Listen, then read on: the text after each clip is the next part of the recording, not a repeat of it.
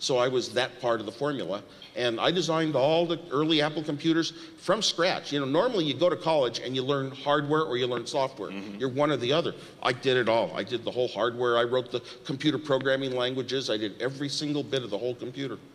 That's unbelievable. But I did it not for a company. I did it because I wanted it myself. If you can convince somebody to want something inside for their own personal reason, they really see something that they want to do and they really feel it in their heart, that's when you get a lot more done than any. You can't motivate people with a high enough salary to do what you'll do when it's for your own self or to show off even.